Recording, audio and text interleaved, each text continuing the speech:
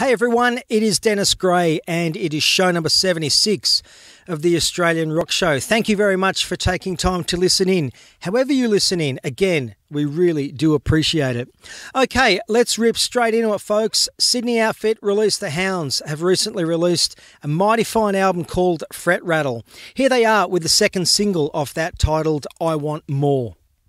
Sydney band released the Hounds there with the track I Want More. Really, really dig that.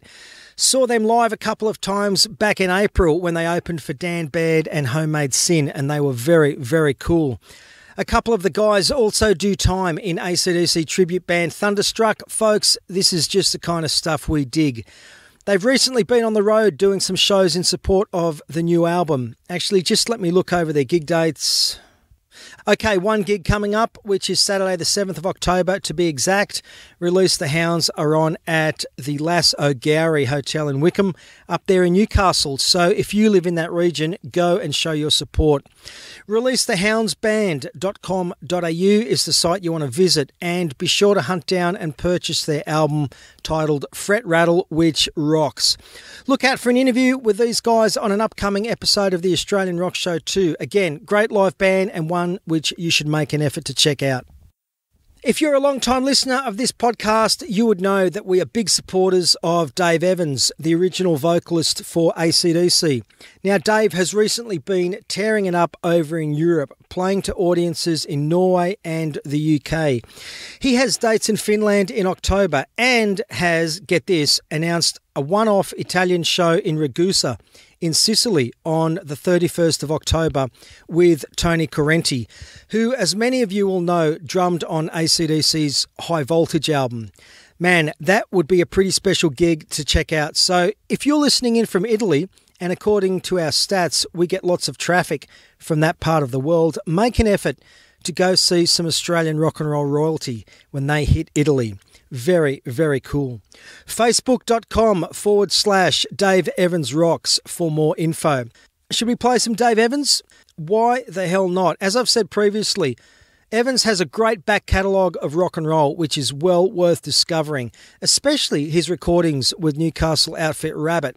Both of their albums are rated very, very highly by the Gray brothers, and they still sound so great. What the hell? Why don't we crank some Rabbit-styled rock and roll? TV? Check. Cherry Cheer? Check. Let's go rock and rollin' tonight. Lifted from Rabbit's self-titled album released in 1975. That was Rabbit with Let's Go Rock and Rollin' Tonight. I've always liked the sound which guitarist Mark Tinson gets on that recording, by the way. And folks, if you don't know about Rabbit and indeed the two records they made in the mid-70s, consider that your homework for this show. And let me reiterate, there is so much more to Dave Evans than his time in AC/DC, so make an effort to search out his material. A good place to start is by downloading the detailed interview we did with Dave back on show number 13. Incidentally, you can find that episode along with all our previous shows on our YouTube channel, which is just another way you can hear Australia's loudest and proudest rock and roll podcast. Now, another guy who we are big supporters of is Gwyn Ashton. And folks, I like to think that after over 30 years of buying and dissecting rock and roll music, we can point you in the right direction towards genuine artists who never fail to deliver the goods.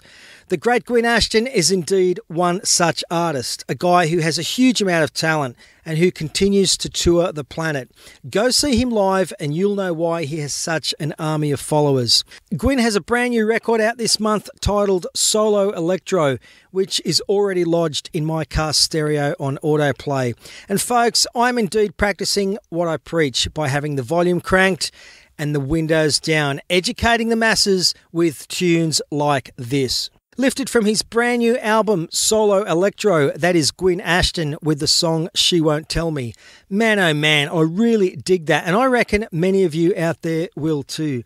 GwynAshton.com. Write it down or type it in now. Cannot endorse this guy enough, and as I've said previously, Gwyn Ashton will restore your faith in rock and roll. He is indeed a road warrior who plays all across Europe, and the good news is he has gigs booked in for Australia later this year and into 2018 too.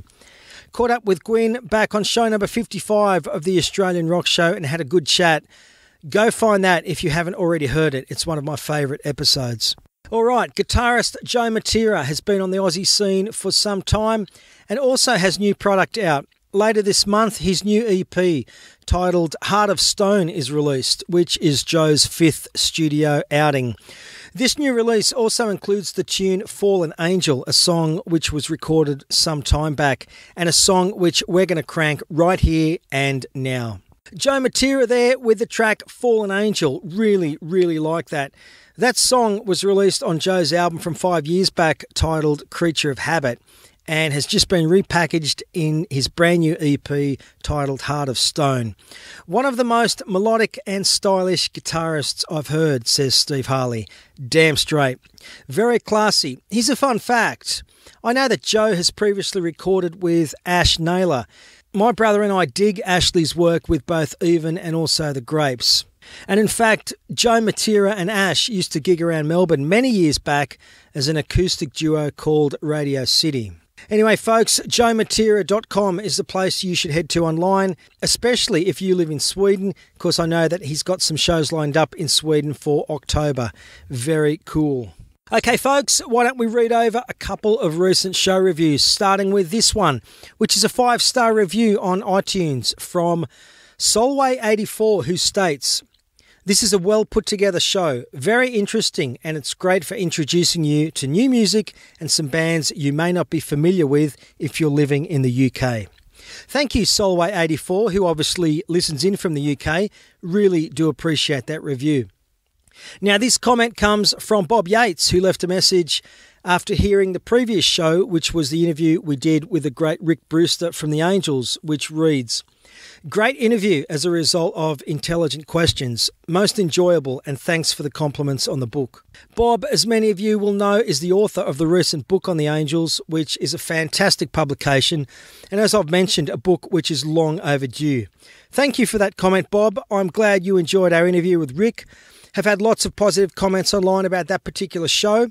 A recent one on YouTube from Penelope simply states, "A great interview indeed." Personally, it was an honour to chat with Rick. Could have chatted with him a lot longer. And I know that Christmas is 3 short months away, but that Angels book would make a great gift for the rock fan in your family.